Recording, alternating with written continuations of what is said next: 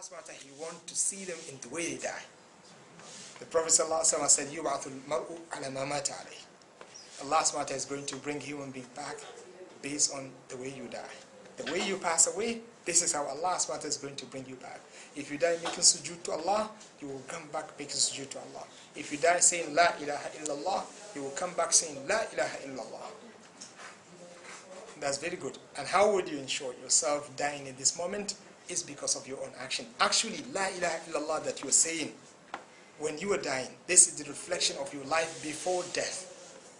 That's why the scholars, they said, there will be no one who is going to be able to say La ilaha illallah sincerely from his heart if he did not use La ilaha illallah in his daily life. One of the doctors, he said, I tried with one brother. I was asking him to say La ilaha illallah. He did not say it. In the end, he looked at me, he said, Doctor, I know how important is La ilaha illallah. And I want to say it, but I cannot. You see, he can talk, he can give lecture and other things, but to say La ilaha illallah cannot. Compare this with another picture. Someone was dying. The doctor was quickly saying to him, say La ilaha illallah. He stopped, he looked at the doctor, he said, what kind of Muslim are you? Even he doesn't even know how to say La ilaha illallah properly. Look at the tranquility. He is dying. He is dying, but he can fix someone else. And the other one is saying what? No. I didn't know how to say it. And he said it, La ilaha illallah, with mud, and then he passed away after it.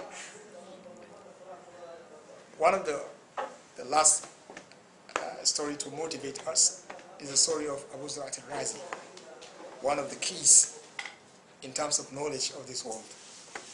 His students, they are great muhaddithun. We're talking about the student. What do you think about the sheikh? So the student, they heard that the sheikh is going to pass away. They quickly went to the house. But the problem is the prestige that they used to have whenever they meet the sheikh is so high. So when they went to him, before they go, one of them said, Wallahi astahi min Allah.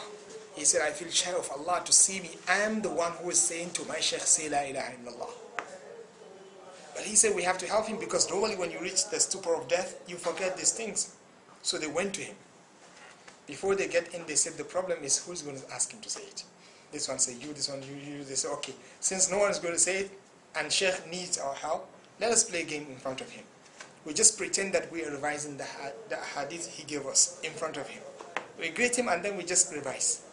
And then we brought, the revision will be on the hadith of the Prophet ﷺ that says, whoever died and his last word is La ilaha illallah, he will go to paradise.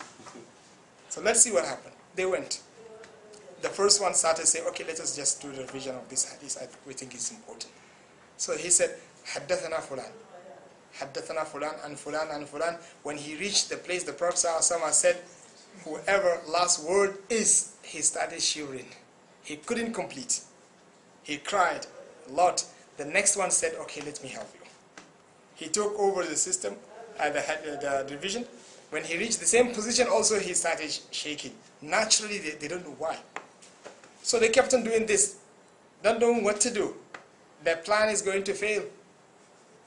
The sheikh, he looked at them, he said, students, please help me to sit down. So he sat down. I never heard of something like this. He sat down, he brought the hadith with chain of narrator. This was the last minute he has. He brought the hadith with the chain of narrator without mistake. And then he said, the Prophet ﷺ said, whoever last word is La ilaha illallah, Allahu Akbar. The one who narrated the hadith, he said, خَرَجَتْ رُوحُهُ مَعَهَا إِلَى إِلَهِ illallah. The soul went out when he reached La ilaha illallah. The soul went out. He did not say Dakhal al-Jannah. Look how Allah SWT is treating him. Because if he said Dakhal al-Jannah, that means his last word is what? Dakhal al-Jannah. So when he reached La ilaha illallah, Allah SWT cut off the life. So that the last word of this sheikh will be this. This is Allah subhanahu wa ta'ala. That's why wallahi, you will never be disappointed by Allah subhanahu wa ta'ala at the last moment. You please Allah subhanahu wa ta'ala now, when you come to die, Allah subhanahu wa ta'ala will never disappoint you. Instead, He will send to you support, someone who is going to support you.